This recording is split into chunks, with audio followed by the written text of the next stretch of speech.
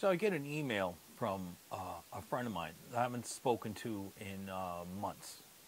And he says to me that he was futzing around on YouTube, and he's not a vapor or anything like that, but he's futzing around on YouTube, and somehow he comes across one of my videos from the cold open.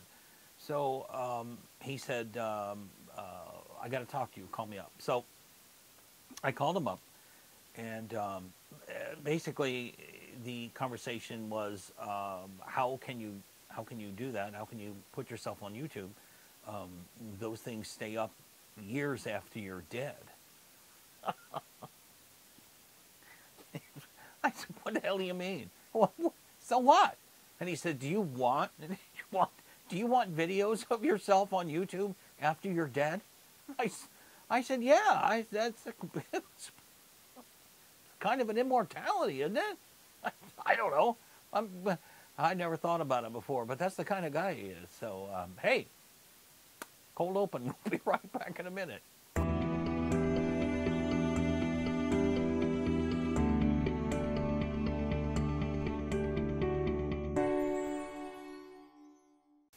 And I'm back. And today, I had every intention of doing the review for that Vision Vape Pro's new the weird sounding one, and that didn't happen. Well, it's going to happen tomorrow, but I finished my written review on the Subtank Mini and published it today. So I said, well, maybe later this week I'll just do a video on the Mini and the Nano, and I decided that now let's just go ahead and do it today. So I mean, it's not going to be some 20-minute video because there's not a lot different with the Mini than there is on the regular one. There's some editorial remarks that I could make, such as why did Kanger put out the big one first and follow that up with one that number one is more expensive, and number two will sell a lot more than the original one. Now, let me give you a for instance. Now, I'm gonna post. I'm gonna bring this up so you can see it. You can see I'm using a new lighting system and a new lens today, and so we're trying something with a very, very shallow depth of field. It's my favorite lens in the whole wide world, and I finally got it fixed. So anyway, here is the full size Subtank. Now this, as you know, is a very large tank. It's wider than most of the devices that we have on that we buy, that mainstream vapors buy. It's it certainly look good on a 26650, but on things like eVic Supreme and other ones, there's this look there, So, or this it's a little bit wider than we like. Jesus Christ! I hope I don't have to pick that up. So maybe I'll get it later. So anyway, no, I've got to get it now. Okay, there you go. Thank you. My little helper down here. So this is the regular size one here. Okay, and here is the Mini, which is this is not the Nano. This is the Mini, and it's quite a bit different in size. Although this will still hold 4.5 milliliters of juice if you're using the OCC coil, not if you're using the RBA component. And this does have the RBA component. The Nano does not, but the Mini does.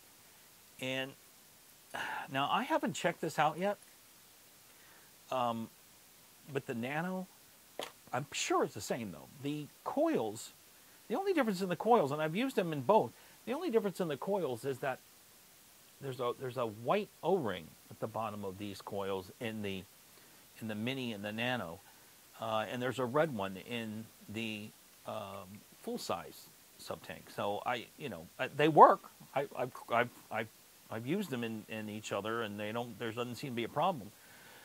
So that's all well and good. And I can't tell a difference. So if there is a difference, this is supposed to be the Subtank Mini and the Subtank Nano are supposed to have slightly updated coils. I don't know the specifics on that yet. I'm sure some other reviewer will.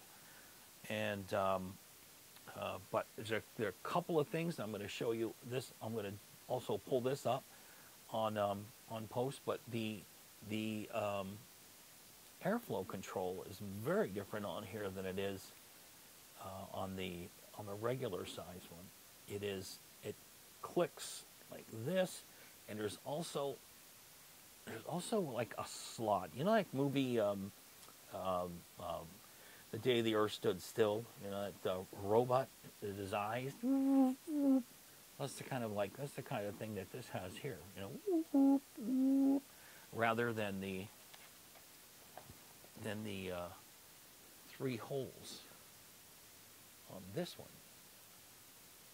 Now this one clicks into place too, but only when you get to a certain, like a full quarter turn, So, in any case,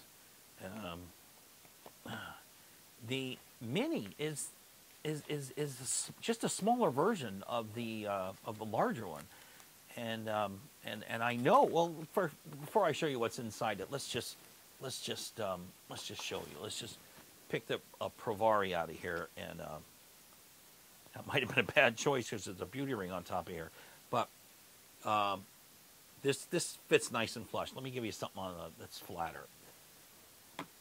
Go back in here. Go back in here. Let's take the eVic again. And just screw it on like so. It's 22 millimeters, 22 millimeters. As a matter of fact, it's on the eVic, it's a little bit thin, but it looks good. It looks much better than the big one, than the big wide one. On the Siglia.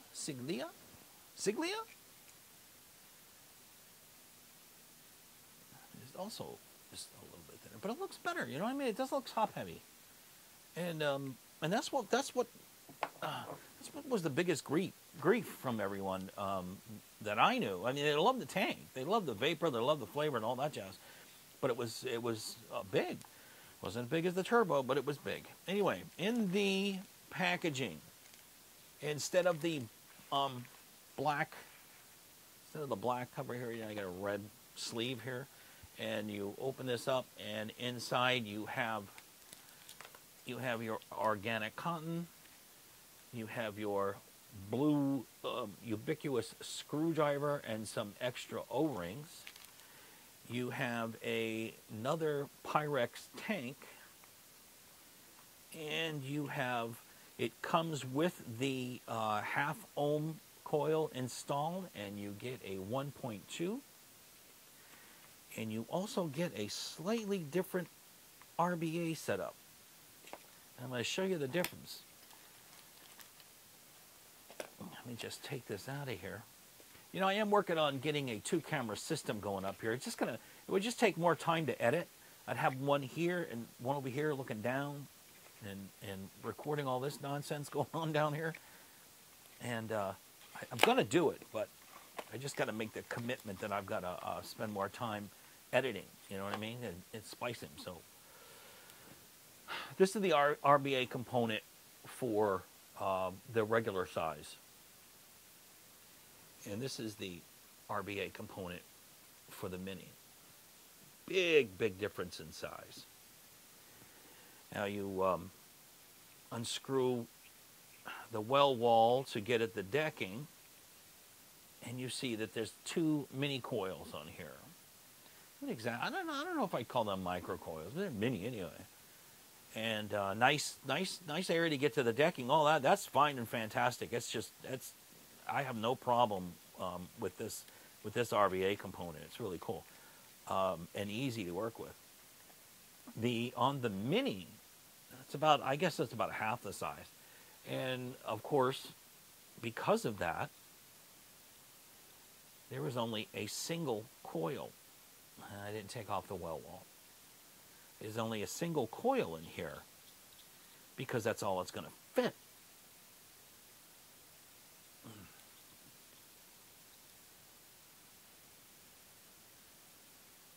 Let me put on my glasses here for a second.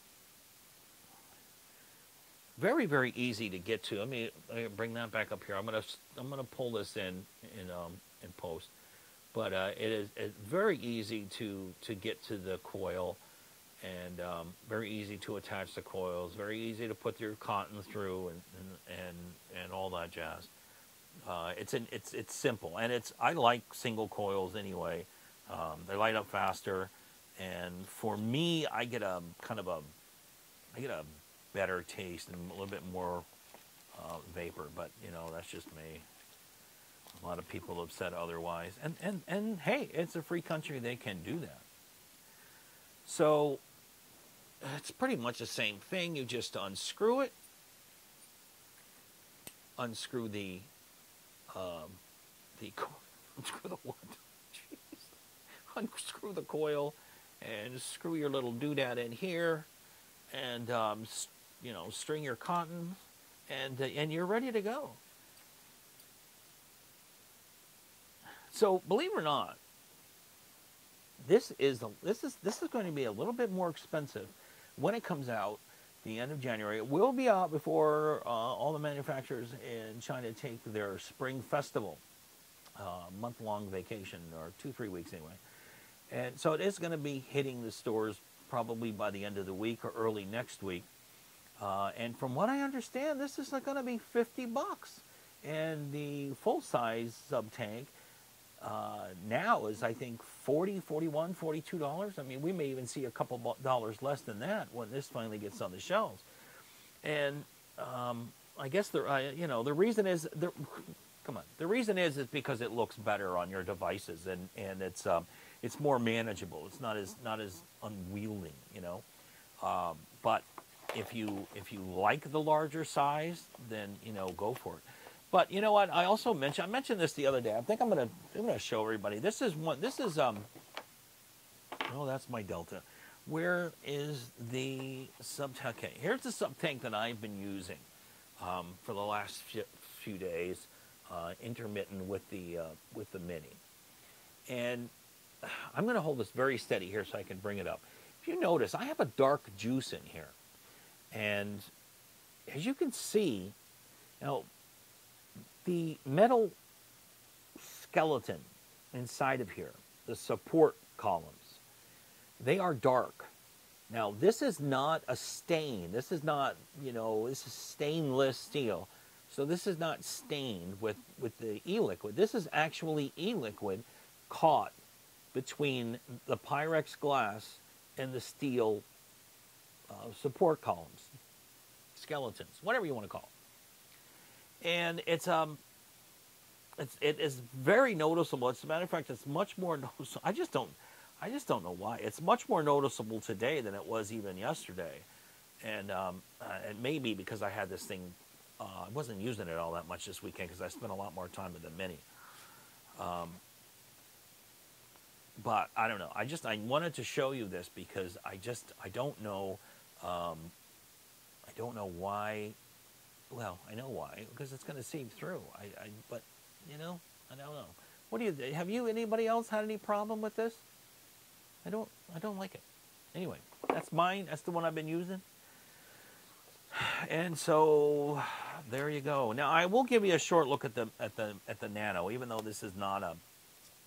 This really isn't a review of any. So it's just basically a show and tell with an opinion. That's what it is. Show and tell with an opinion. If you don't like it, don't watch it because it's okay. Because there's plenty of people out there that will do proper reviews. This is the Nano. Now the Nano, for a Nano, this is a big tank. This has your full-size coils. unbelievable when you think about it. And it's but the support skeleton that you see in the mini and the full size, these columns here, where the juice got trapped behind, is not on here. I'm kind of looking forward to that. And this seems plenty big enough for somebody like me, you know.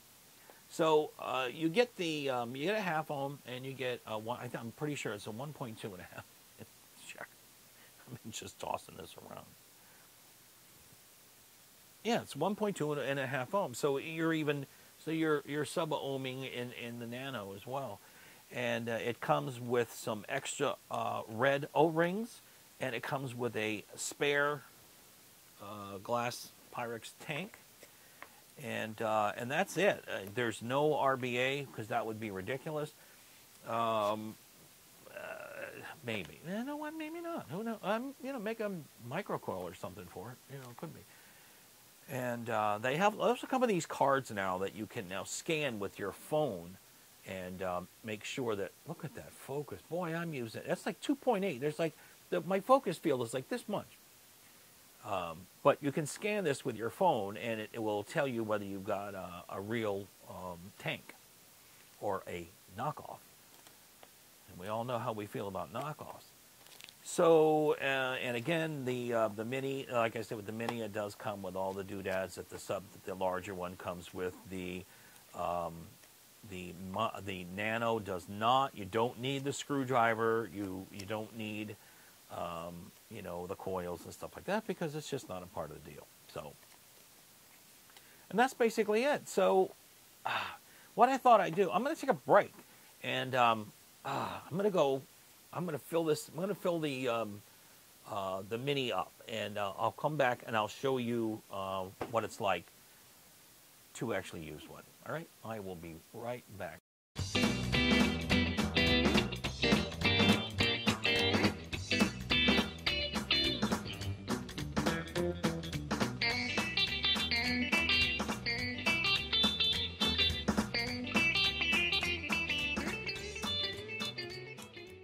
Okay, and I'm back.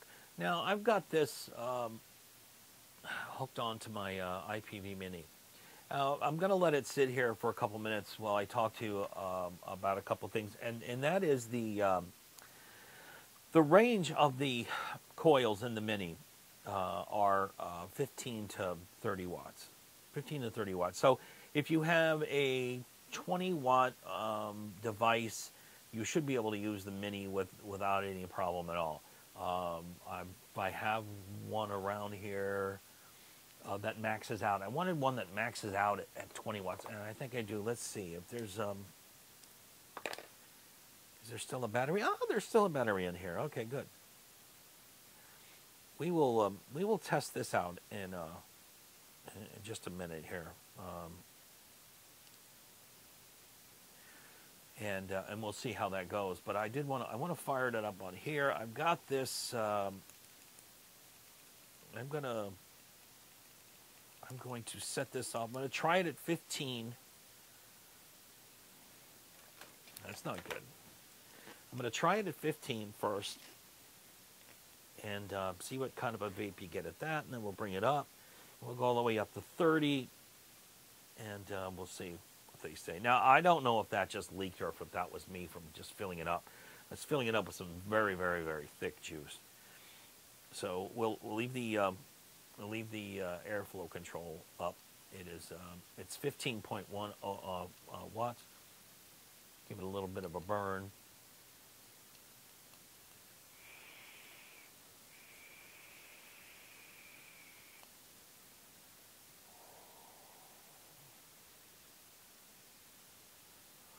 Even though it says you can start using it 30 seconds to a minute after you put a few drops inside the coil itself, I would really wait a little bit longer than that. This at 15 watts, this is putting out a nice flavor. I can really taste the vanilla wafers, but it also tastes new.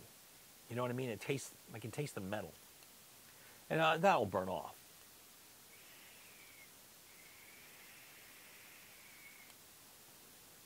But not a bad amount of vapor at 15 watts. But we're going to take it up. Now let's take it up to 20.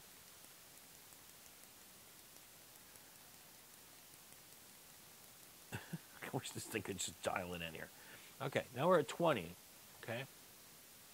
And we'll see where we go. Let's give it a couple second burn. I hope I can get that metal taste burn off.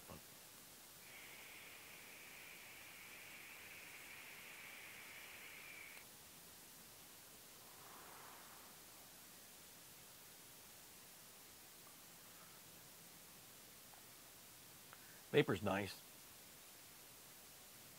Flavor still kind of tastes metal. I don't like that. I know it's a brand new coil, so that's the problem, but still.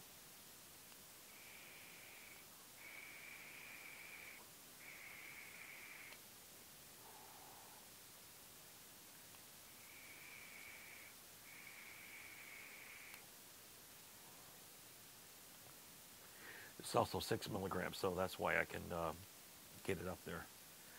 Let's get it. Come on, guys. Let's go.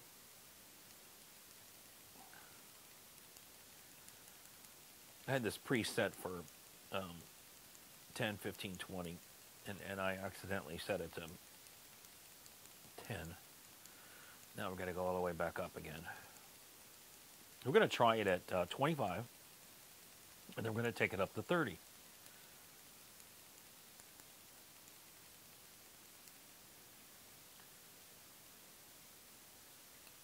I can start to hear the burn now. Before I couldn't hear it. It's like a lot of people can hear the hiss in my last video. I know why, but I couldn't hear it. Because my ears are, I hear a high-pitched tuning fork all the time anyway.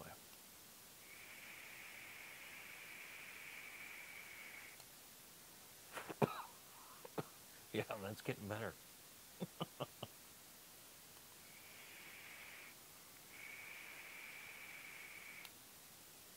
And now the vapor's finally starting to get warmer too. So let's, come on now. Damn it, you.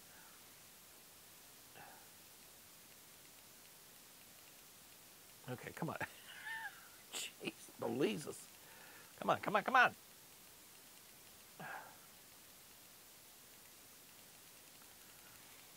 Now I'm going to take it up as far as the, it's 30 watts, which is the maximum this thing is supposed to hit nice, okay? So we'll see. It's popping. Oh, much too much. Much too much for a person like me. Maybe at 3 milligrams.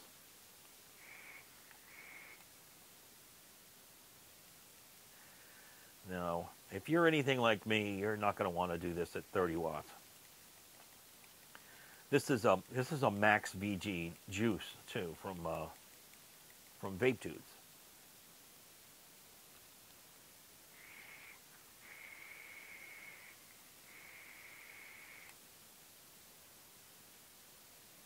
It's going to take a little bit of experimentation to find a sweet spot on this thing. And I'm going to switch out now. I'm going to switch to the MVP 20 watt. And see what we can get going on there. Also, if you know if I start sounding like I have a cold, it's because down here there are some really wicked bad allergies going around now. Some allergy thing. It's just absolutely ridiculous. It's awful.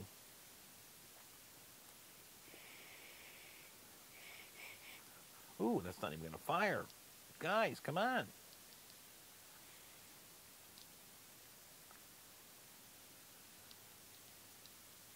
Come on.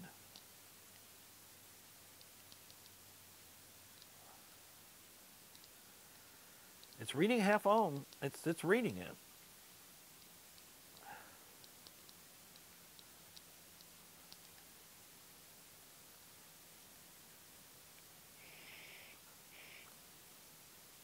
That's surprising.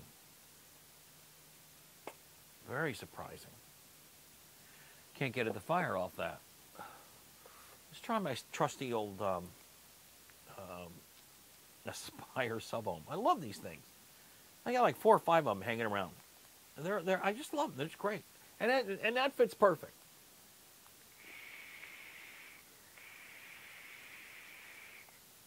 And whoa! I hate to say this, but this is perfect. It is absolutely perfect on this. Basically, is a mech mod from Aspire. It's just a self-contained battery. It puts out 4.2 volts, and it's steadily. It's not regulated. It will go down, but this is fully charged. So.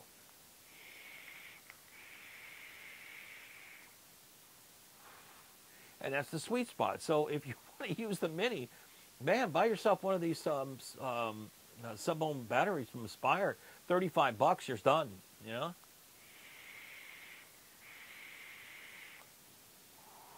Buy 2, and have one charged all the time. And that's pretty much my verdict.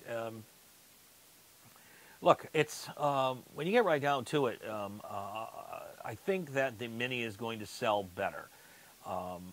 It has a single coil RBA, which to me, I mean, it's just as easy to replace the coil on this deck than it is maybe a little bit harder, you know. But for most of you guys that don't have hot dog fingers, you're not gonna have a problem with it either way.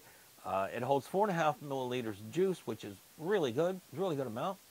It has the same sub-ohm coils and 1.2 ohm coils, and it fits all of your devices unless you have a 26650, and then you use the bigger one. But it's going to be a little bit more expensive. I don't like that. $50 for a tank.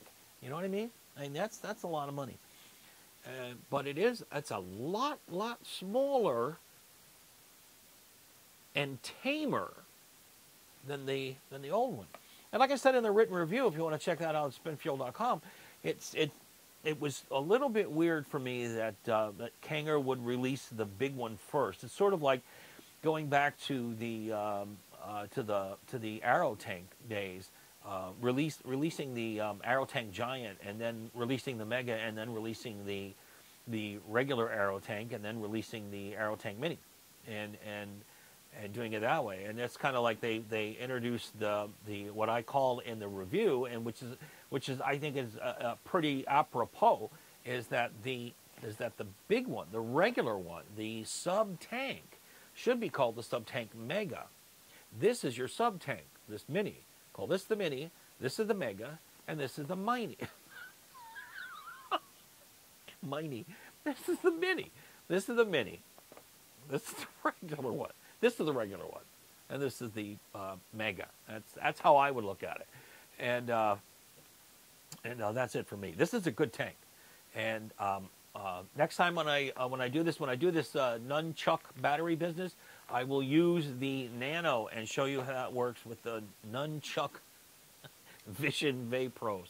And that's it for me. This is John Manzione, sans Jacob, because he's just not in the mood today. And thank you for watching, and I will see you next time.